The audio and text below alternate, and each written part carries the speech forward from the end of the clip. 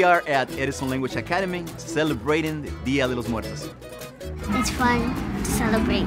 It's just great, you know, so live, so happy, even though, you know, we're celebrating death, but it's a happy event. The festival brings you together by the way everybody tries to understand what Latin culture is about. They see how you celebrate your grandma, your grandpa, your dog, everybody, and that you remember. My favorite part on Saturday morning, after the opening ceremony, the lights are low and people start solemnly walking through, looking at each altar, looking at each picture, and really remembering our loved ones. The children get to celebrate the deceased loved ones from our family. I made my altar for my grandma, Babichka, my dad's mom.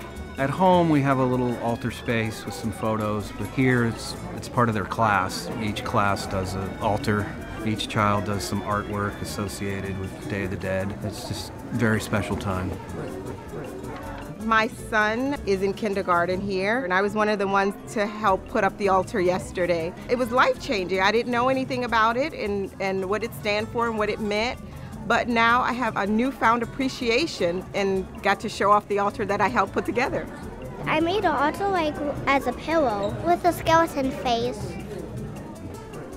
The real sugar skulls, they're made out of sugar, and then you just decorate them with frosting. And When they come here, they get the traditional food. It's one of the signature events that Edison does. It's designed to open the doors of the school to the broader community and teaching them about these traditions. I'm Mexican myself, but I never celebrated this tradition in my own home. I learned about it here at Edison through parents from Oaxaca. They taught some of us. There was one parent that just ran with it and organized the altars more than 20 years ago. And it's been our tradition ever since.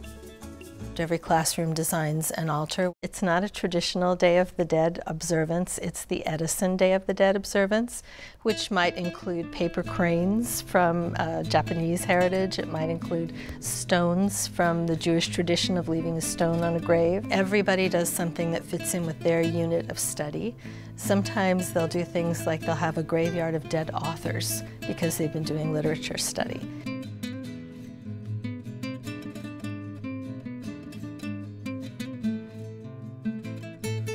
We ask that everyone come up with some picture or some things that would honor a special person. Most of the people that they've lost are grandparents or pets, and so we'll have lots of pictures of Fluffy and Fido on the altars. I have a daughter in 2nd grade. She made an altar for our cat. Her name is Littles. I put some toys, string, and I made a skull that was made out of paper and it was black and white. My daughter had a bond with her from birth. It's been a hard transition for her. That was her first major heartfelt loss. It's really been a good way to introduce discussing death with our kids to make it a more comfortable approach.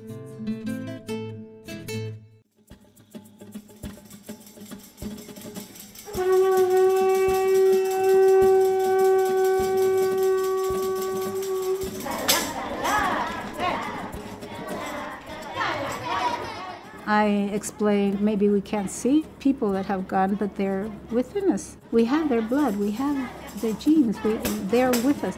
So what we're going to do is we're going to call them, because that was an ancient practice. I like the idea of inviting their spirits back to the altars and joining with us. And even though that is not a belief that I personally hold, I kind of romanticize the idea. Everyone can join in the cultural aspect of Day of the Dead. I do the alfombra. We make a design from all the symbols in the Day of the Dead, like the monarch butterfly or the calaveras. We do it with colored sawdust and get all the students to help, and we just put food coloring in it and they just mix it all up, get all the bright colors, and then we lay it out, and I have the parents and students help. This alfombra is based on the ancient practice of putting flowers upon the tombstones in Oaxaca. Inspired a little bit in the yin-yang. The little people are skeletons with wings. As the butterfly transforms, so do we. Different generations, grandparents, babies come through and find this a really meaningful, multi-generational experience of our life together as a community.